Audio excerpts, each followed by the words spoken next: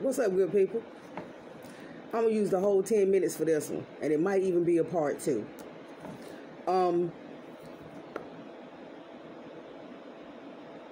I've been going through some stuff. I've been healing some stuff. I've been releasing some stuff. I've been letting go of some stuff. And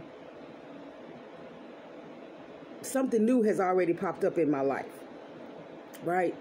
And because it was so new and so unexpected, I got a little bit distracted, right? And distraction throws you off your focus. It throws you off your course, right? So y'all know we just had this full moon in Capricorn. They called it the strawberry moon. We just had that on June 21st. So I went outside and I talked to the moon. And I told the moon what I wanted. I told the moon what I needed. I told the moon, you know, I'm ready. I'm ready to move forward. I'm releasing whatever needs to be released. I'm letting go of whatever needs to be let go of. And I'm ready to move forward. Well, y'all, let me tell you the epiphany that I had this morning. Because y'all know this is Cancer season, and I'm a Cancer, so I'm all about what's going on. I'm all about, okay, let's feel it. Let's work through it. Let's get it done, whatever.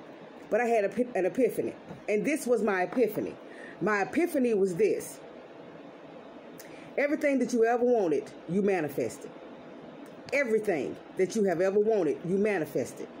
So if your life is not where you want it to be, it's because you were manifesting.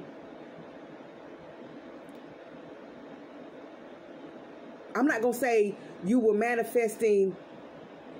You may have been manifesting what was not good for you, but you manifested it. Why? Because at that time, when you were manifesting it, it was what you wanted. And it was what you wanted based on where you were in your life, based on your thought processes, based on your mindset, based on your self-worth, based on your self-respect, based on your self-love, based on what you felt like you were worthy of and you deserved at that moment. So what I had to do was take all the blame out of it. I had to take all the blame out of it for everybody else, for those bad friends or those bad relationships or those situations that didn't turn out in my favor or whatever the case may be. I had to take all the blame out of it and accept the whole responsibility for it. Why? Because I got what I wanted. You understand what I'm saying? It may not have been good for me. It may not have taken my life through the roof. You understand what I'm saying? But I got what I wanted. I manifested what I wanted. But I was manifesting it based on how I felt, how I thought, what I thought about of myself, how I felt about myself at the time. So the epiphany was this. Bitch, wake up. Wake up and realize if you could manifest all of that based on what you wanted then, or based on what you thought you were worthy of then, or based on your mindset then, now you can manifest on a higher level.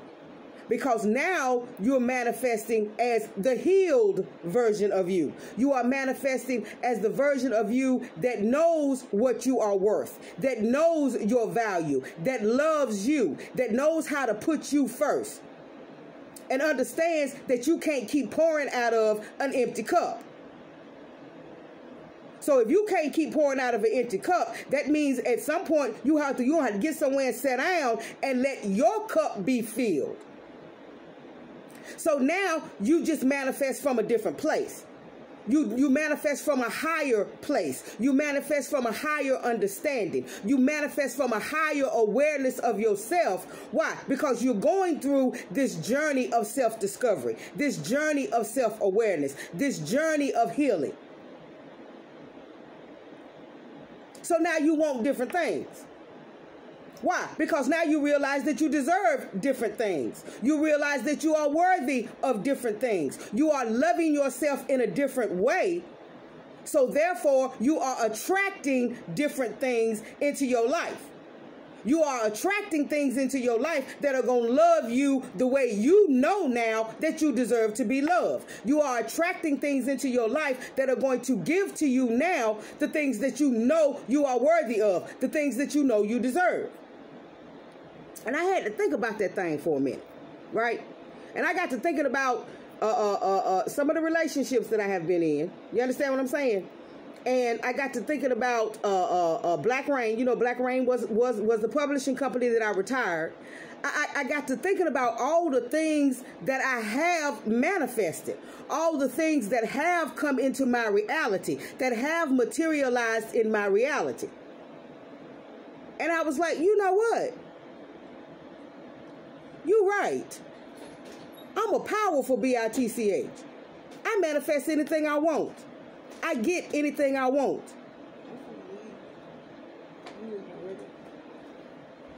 That's my daughter talking about she getting ready to leave. Anything I want. Now, when I look back on it now, it's not what I want for me now, but it was what I wanted then.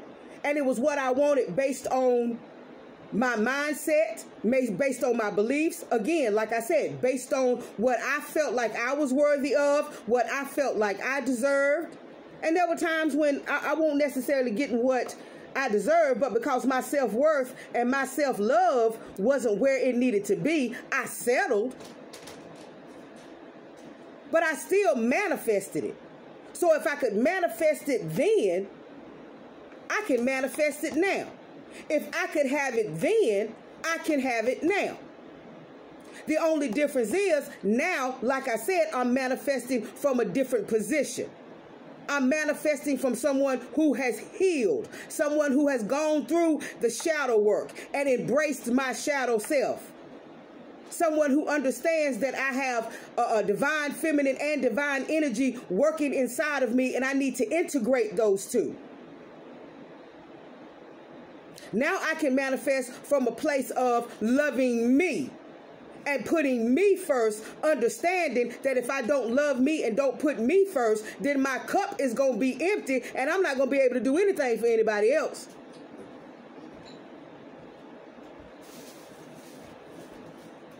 So that was the epiphany that I had. And once you have that realization, once you sit back and you realize and you look back on your life, you reflect back on your life, because that's what this moon cycle is supposed to be all about. It's reflecting, going inside, realizing what we need to let go of, what we need to hold on to, what we need to work on more, what we need to work on less.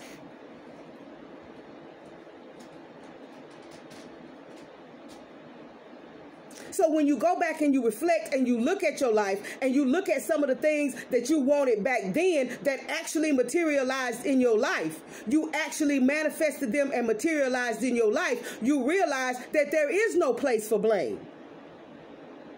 There is no place for holding anybody else responsible for what's going on in your reality. And you realize that if you could do it then, you can do it now.